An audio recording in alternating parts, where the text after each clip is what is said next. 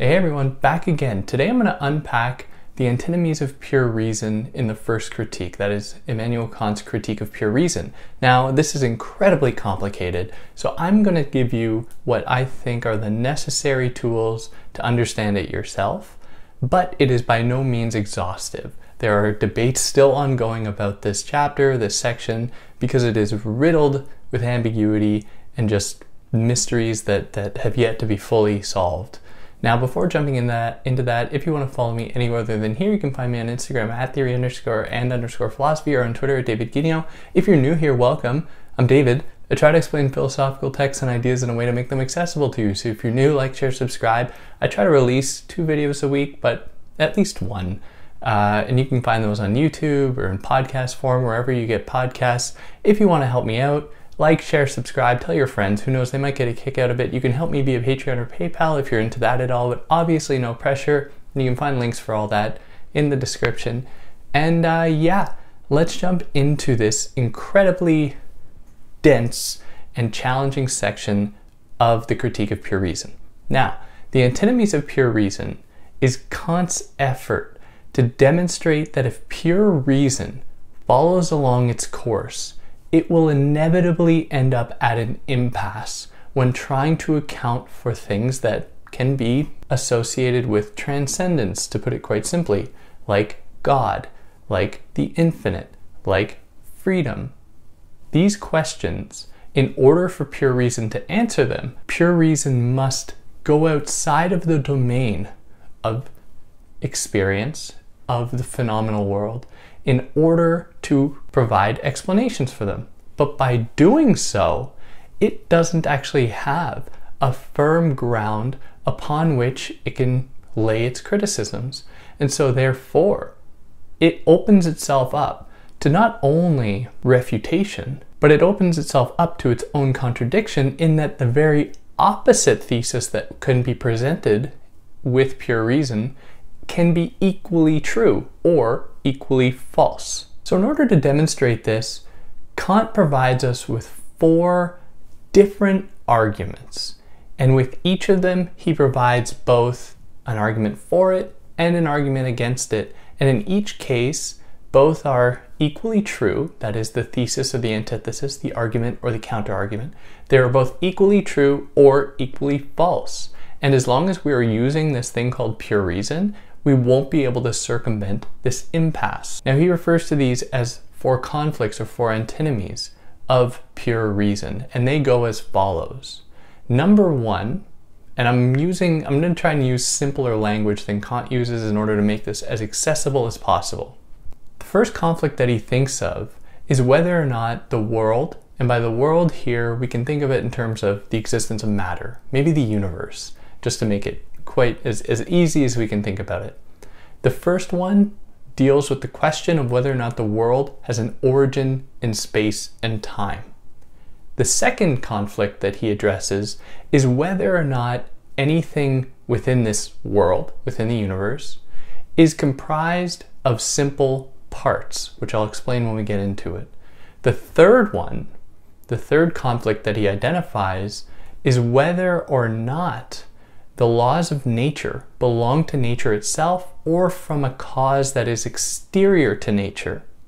And fourthly, whether or not there is a necessary being in the world, or whether the world itself is a necessary being. So let's begin with the first one, and that is whether or not there is a beginning to the world in space and time, or if the world has a limit, if the universe is finite or infinite. Now, the thesis goes like this, that the world is finite in space and time. That is, the world has a beginning within space and time.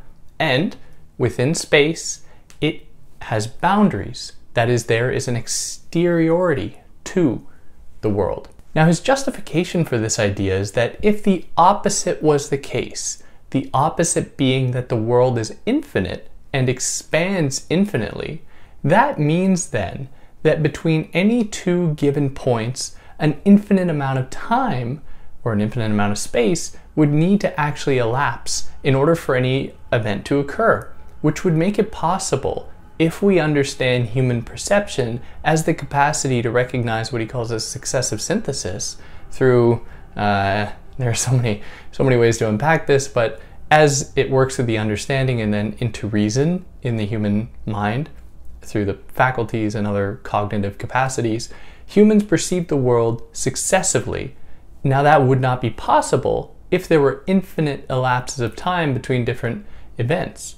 It wouldn't actually lend itself to any kind of system, any kind of systematicity. So it must be that space and time and the world within it are finite. They originated in a certain point and they do not extend, and the world does not extend to infinity. It actually has limits. Otherwise, that would imply that outside of the domain of all possible perception that the world complies to, outside of that is something that cannot be understood in terms of perception, which then mean that it can't fundamentally exist in terms of pure reason. It couldn't actually grasp that. Now, the antithesis postulates the opposite, that in fact the world is infinite and that it doesn't have a beginning in time and it extends infinitely through space. And this must be the case for Kant, and I'm saying this must be because he demonstrates that both the thesis and the antithesis in all of these examples are equally true. He says that this must be the case because if not, if there was a beginning to space and time, that would imply, or a beginning to the world in space and time, that would imply that the world emerged from nothing.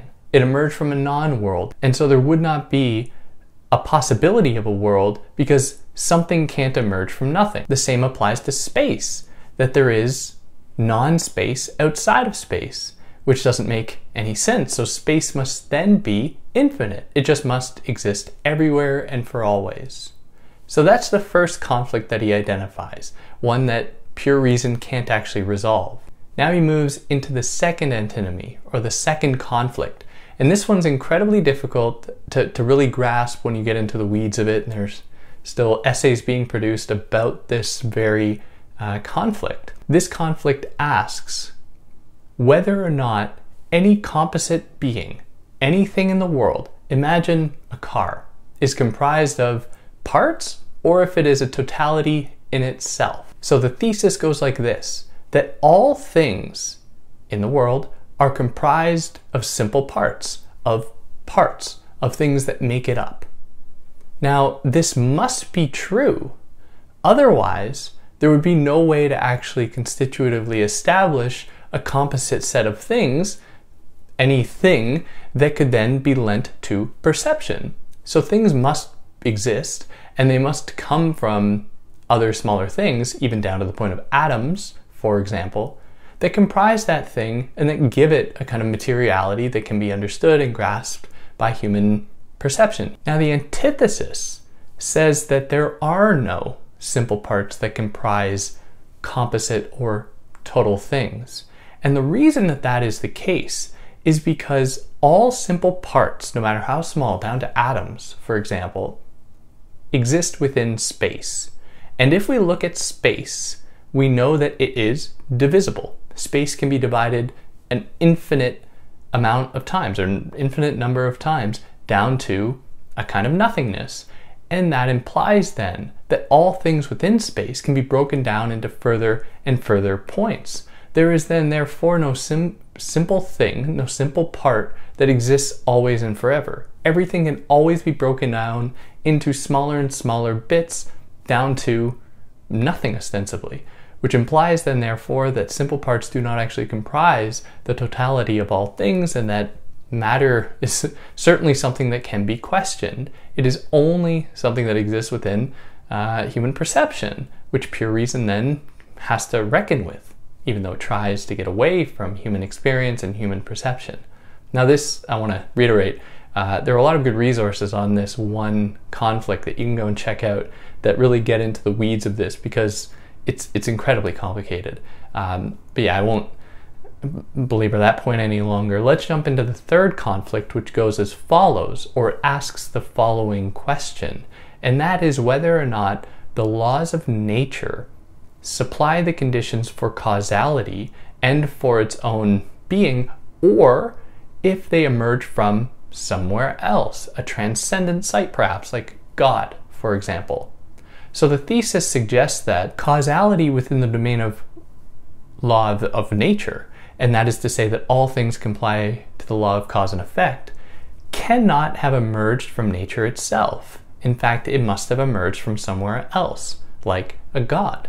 Now, the reason that this is the case is because there are examples of spontaneity within the world that cannot be so simply attributed to cause and effect. And one of the ones that Kant gives, and he writes this as he thinks this as he's writing, he says, or writes, that if I just got up out of my chair right now, that wouldn't comply with any natural laws that conditioned I need to do that. Instead, this is only a spontaneous act that emerged from my own will, something that I gave my own kind of drive to. Now, what this deduces, or what this is evidence of for Kant then, is that there is a degree of spontaneity that disturbs the simple idea that all events are determined by preceding causal causes that produce effects. So for that reason, cause and effect and the causality within the domain of the law of nature falls short of actually accounting for this possibility. Now, the antithesis says the opposite, that in fact there is no beginning. There is no origin to cause and effect. There is no origin to cause and effect within the law of nature other than from the law of nature itself. So there is no spontaneous God that just arrived on the scene and willed things into existence, or was an original point on the chain of all possible cause and effect, or all possible causes. In fact, we only have the law of nature as cause and effect infinitely. And that is because there cannot be a cause outside of the law of nature and the cause that we understand within it that conditions the kind of cause that we can recognize within the law of nature, one that we can attribute to cause and effect or recognize within a chain of the law of nature. And that is because if there really was a cause that emerged from otherwise, it would be, in his words, confused and disconnected. It wouldn't actually lend itself so neatly to human perception as to actually be able to grasp this successive synthesis, this extension of events through time and space, where if we're watching a boat go along the water and we close our eyes for 10 seconds, we can probably with pretty good accuracy predict where that boat will be when we open our eyes again. Now, the only reason we have this capacity is through our understanding of cause and effect. That is, a recognition of the movement of things through time and space, and how those things will then even condition things beyond them. And so we can recognize patterns and grasp this successive synthesis of all possible, in his words, this manifold of all experience, of all possible perception. So then he considers the fourth and final conflict, which asks whether or not there is a necessary being in the world or as the world. So the thesis suggests then there is a necessary being in the world or as the world.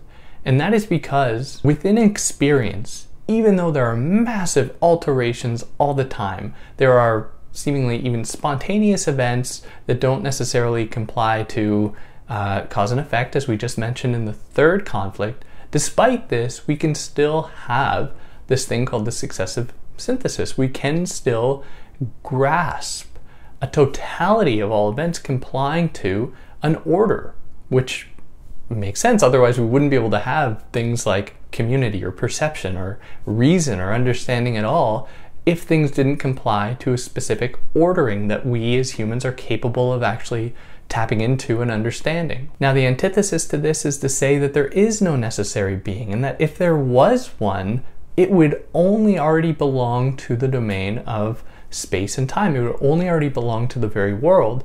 Otherwise, it wouldn't be able to condition it, because as we've already been suggesting with these other conflicts, something cannot emerge from nothing, and the same applies here. There is no necessary being that just sprouted from nowhere that could condition something that is completely different than it. How a transcendence can produce this immanence, or our world in how we understand it, unless, of course, that thing was already bound up with the world. And that covers these four conflicts. Now, what we can do with this is where it gets kind of interesting for me. And that is because in the four conflicts, the thesis in each of them implies that there could be a God that conditions being, whereas in the antithesis, there isn't, where everything instead just operates infinitely, where everything is just committed to the domain of cause and effect infinitely through time. Now, interestingly, he says that it is with the thesis that we can find justification for something like freedom. Because if there was an original point somewhere along the chain of cause and effect that produced cause and effect, that implies, therefore, that newness or real spontaneity is possible. Otherwise, if we submit to the ideas of the antitheses, that is, that everything is only going to be kind of incarcerated by the law of cause and effect, then therefore there is no possibility for real freedom. In fact, we are always going to be determined by previous instances that do not actually allow for any kind of freedom. Now, what's the point of this? That is, if we can't actually decide whether or not the thesis is true or the antithesis is true, what do we do with these differing perspectives?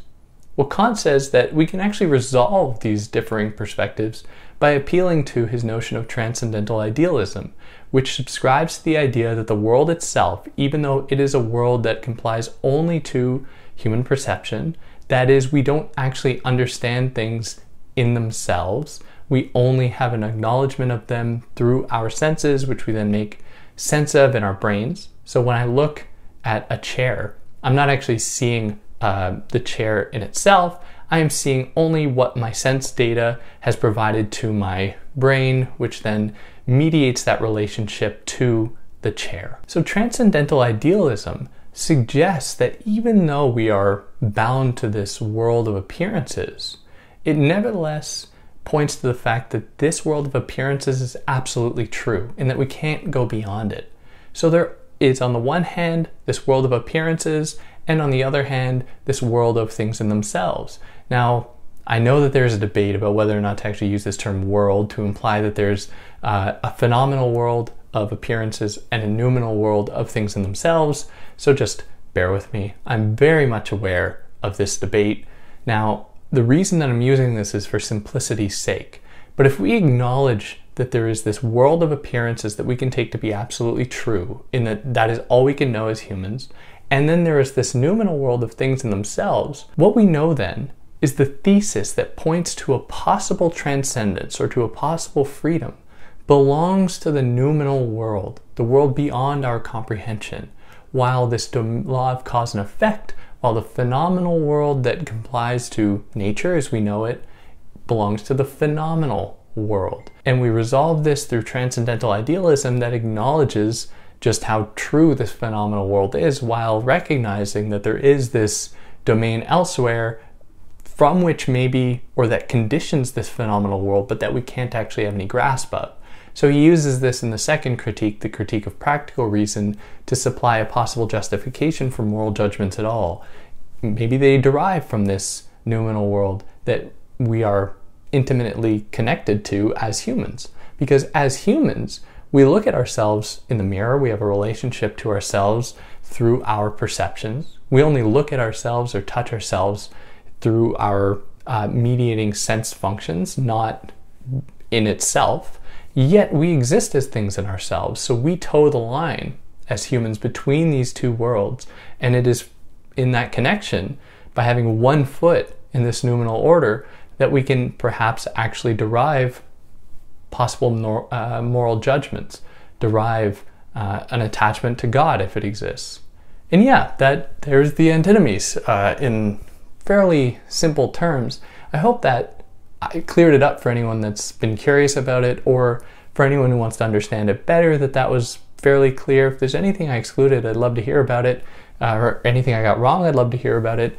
If you like what I did, like, share, subscribe, tell your friends. Who knows, they might get a kick out of it. And yeah, catch you next time. Take care.